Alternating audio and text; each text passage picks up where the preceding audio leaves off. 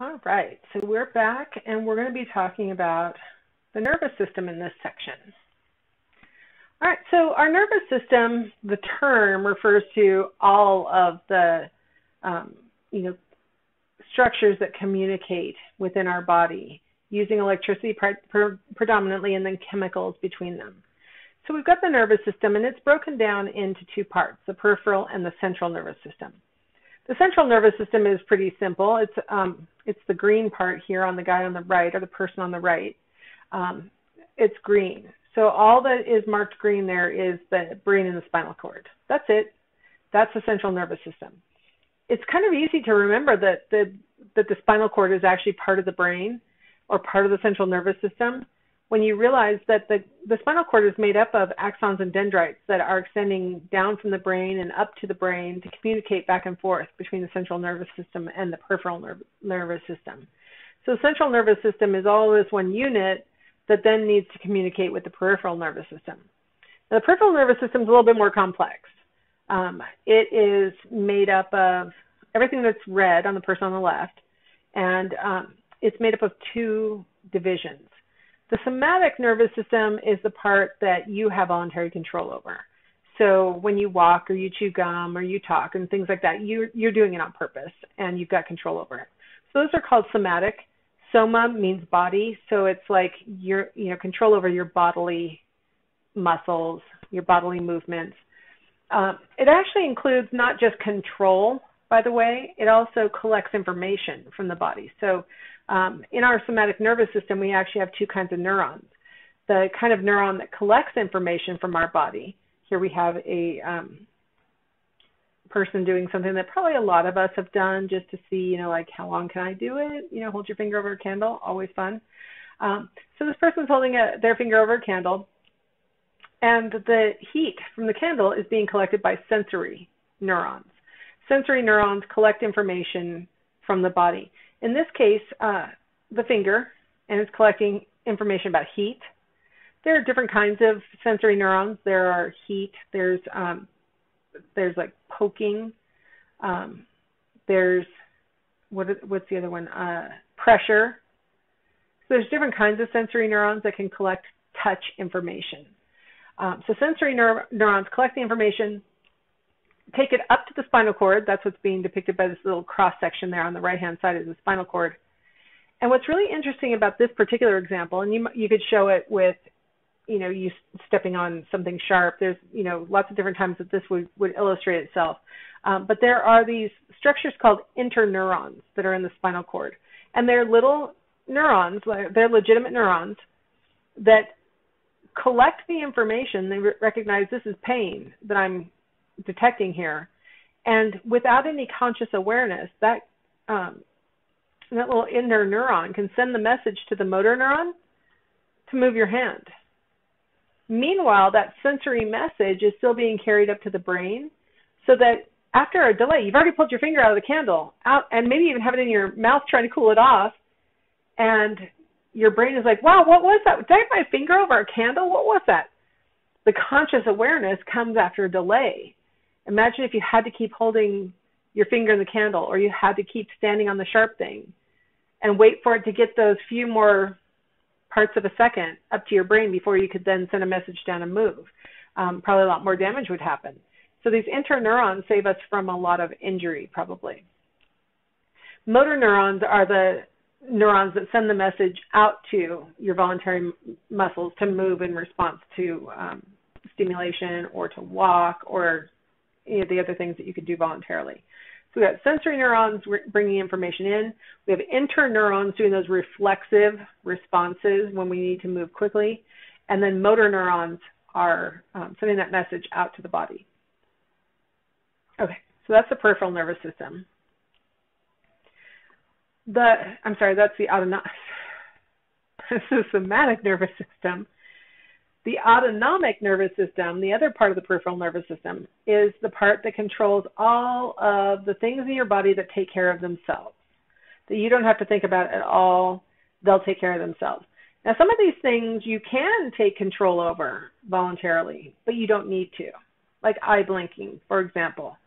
You can decide when to blink. But if you're absent-mindedly, just sitting there, you'll blink automatically. So you don't have to do it. You can do it.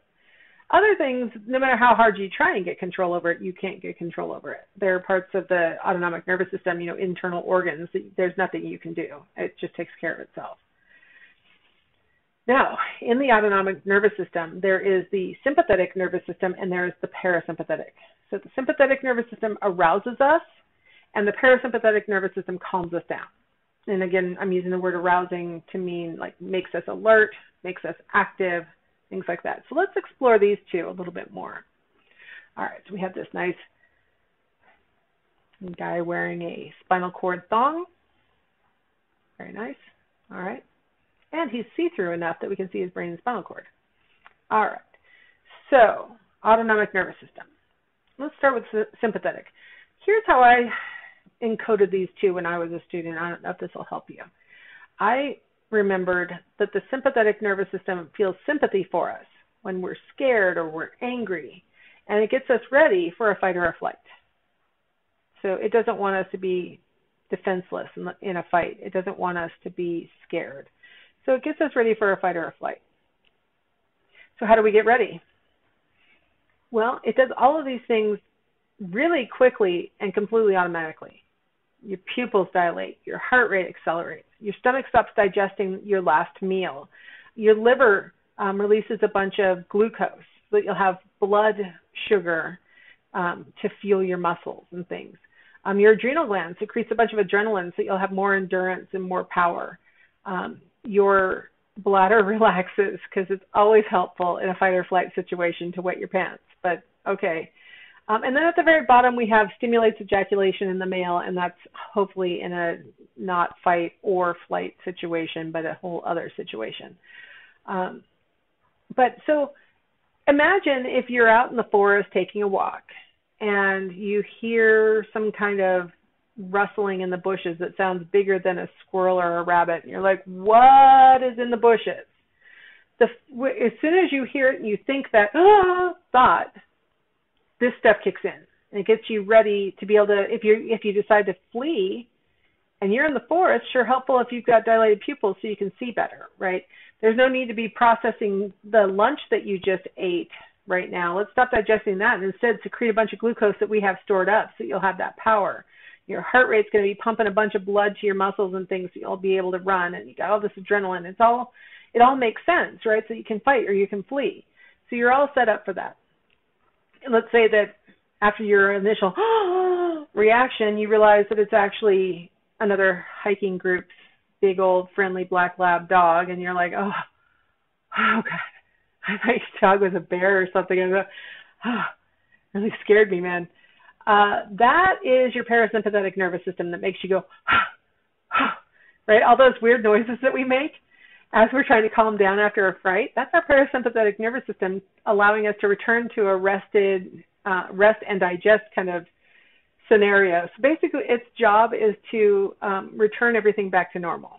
And so after all that heart rate acceleration, you do have to kind of let some of that air out. You're like, okay, geez, thought your dog was a bear. Right? And you have these weird, like, my voice is higher. Why am I talking like this? Right? All that stuff is your parasympathetic nervous system trying to return everything back to normal, right? Once you sort of slow down, your heart rate goes back to normal, you'll start mopping up that extra glucose using your gallbladder. You'll start digesting your food again. You'll stop wetting your pants. And then whether you're male or female, it doesn't matter, you will apparently experience blood flow to the genitals, which can happen in actual fear instances, but usually we're talking about other scenarios. The important point for those two things that are at the very bottom is just to illustrate that the genitals are controlled by the autonomic nervous system. So that's why sometimes they do stuff that you weren't really expecting them to do. So, sorry, this is not a human sexuality class, which I also teach, so I'm trying to keep it clean. All right. So that's what the autonomic nervous system does. It prepares us for a fight or flight with the sympathetic nervous system. It calms us down with the parasympathetic nervous system.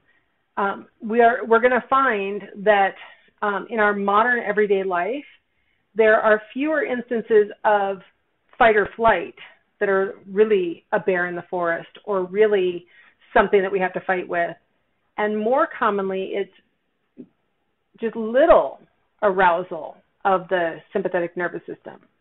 Little bit of stress gets our heart rate up a little bit, right? Makes us not completely digest our food, so we get acid reflux. It causes us to secrete a little glucose, so we get type 2 diabetes, right? We get adrenal exhaustion because we keep releasing just a little bit of adrenaline. We might have urinary problems, right? We might have bladder problems. We might have sexual functioning problems. And those can be symptoms. Any of those can be symptoms of, just sort of chronic low-grade stress, because our systems were not really designed for chronic low-grade stress. They were designed for acute fight or flight, and then you rest and digest, right? So our bodies are not really equipped for the kind of little stressors, being in traffic, having to wait in line, being late to things, finding out that they're laying off employees at work. Those kinds of things are the little stressors that can make us have chronic stress as opposed to a fight or flight. Anyway, all right. Well, that takes us through the nervous system. Let's come back in the next segment and we'll talk about the different areas of the brain.